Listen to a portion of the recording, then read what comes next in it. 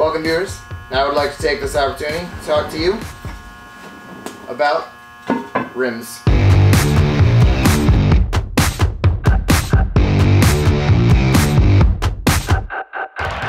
Whether it's to perform a repair, update the look of a vehicle, or to increase the performance of a vehicle, it's important to know what the markings and indications both on the rim and on the tires mean so that you're able to get the right part for your job. For today's example, we'll be using a 15-inch Ford Fiesta 8-spoke rim that I'll be teaching you how to take those measurements on yourself. Please excuse my beat-up whiteboard, but this is going to help us keep track of our calculations. So diameter, width, and back spacing are all things that we're going to physically measure. Your offset is something you'll calculate based off of these things.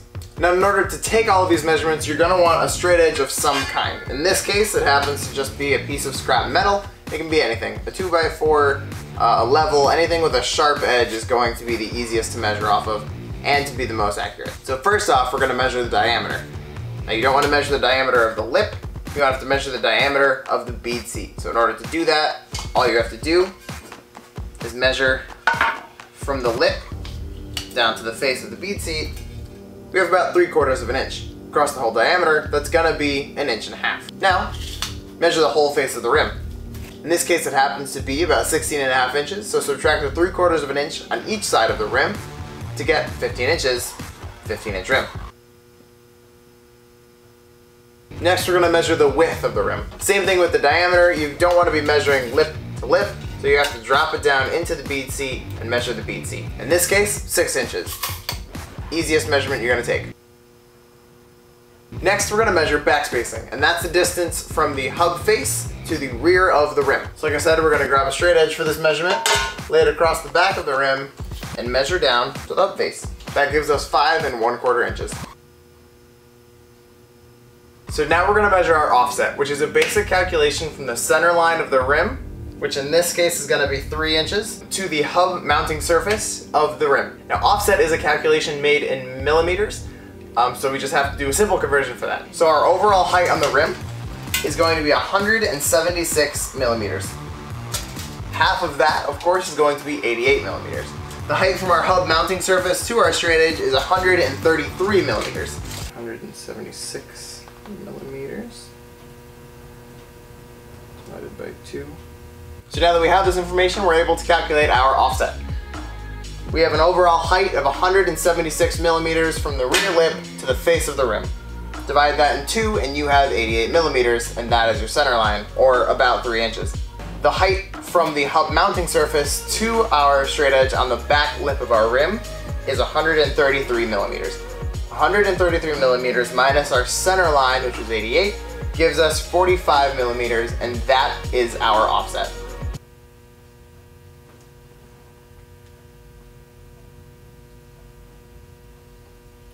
Now, written out, that measurement is going to look something like this: 15 by 6 by 45. 15 being the overall diameter of the rim. That's the diameter you would shop for tires. 6 inches being the overall width of the rim, which is something that will also help you shop for tires, and 45 being the offset of the rim, which is not helpful for shopping for tires, but it is helpful for picking the right rim to suit your application, whatever that may be.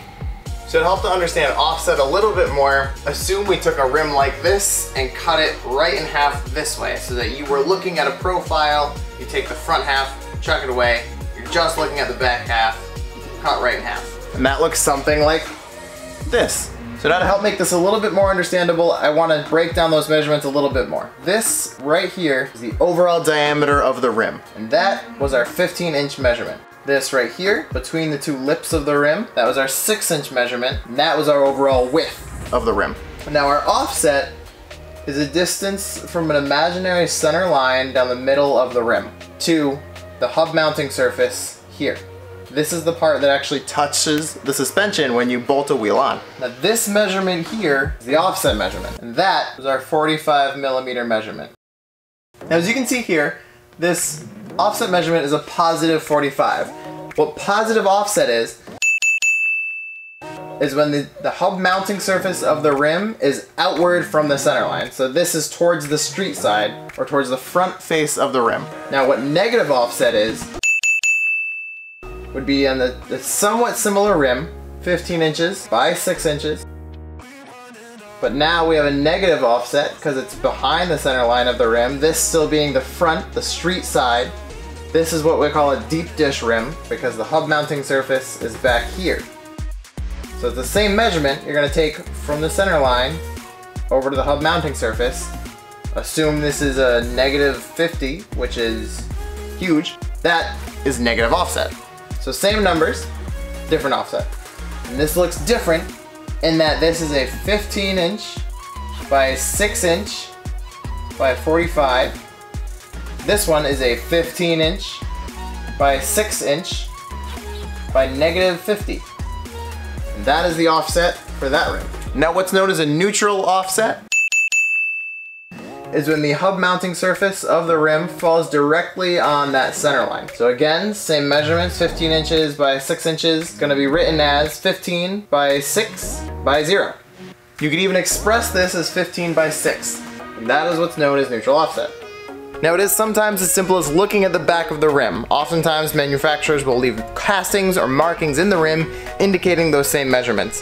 But I wanted to show you how to get to those measurements yourself so you're able to pick the right rims and tires for whatever your application is. Alright guys, I hope that's helped you understand how to select rims, how to look at rims, how to measure rims.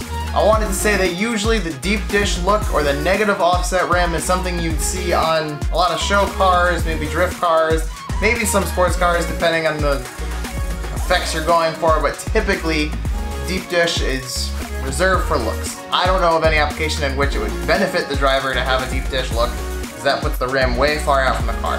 And this information comes in handy, of course, when looking for new rims, whether you're trying to upgrade the look, upgrade the performance, or just replace a rim.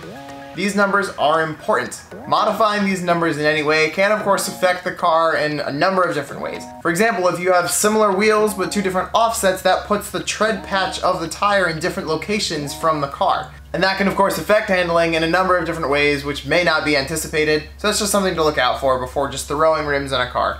Also, and probably the most important for daily driven cars, is the fitment around suspension components, especially your brakes. Your calipers are of course a limiting factor in how small you can get, but also the offset backwards towards the rim.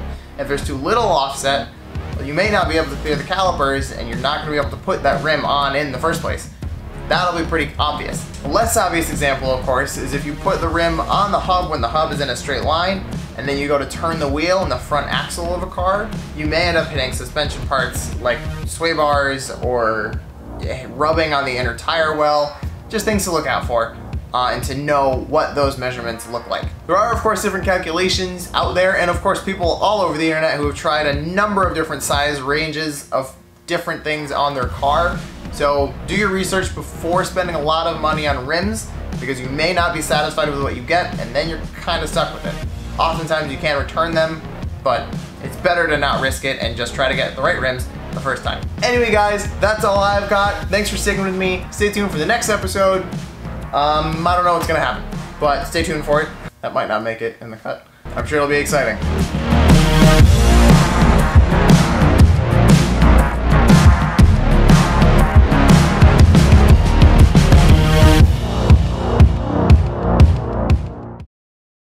Welcome viewers.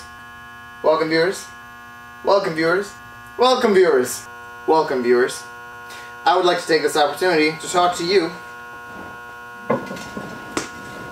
about rims. Oh, that was cool, but you couldn't see it. Man, okay.